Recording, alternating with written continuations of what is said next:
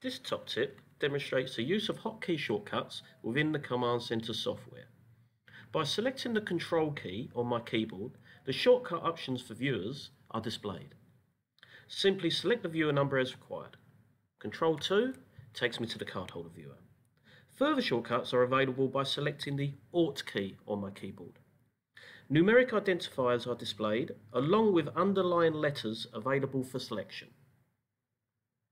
Example, Alt H creates a new card holder. All shortcuts are listed within the help file.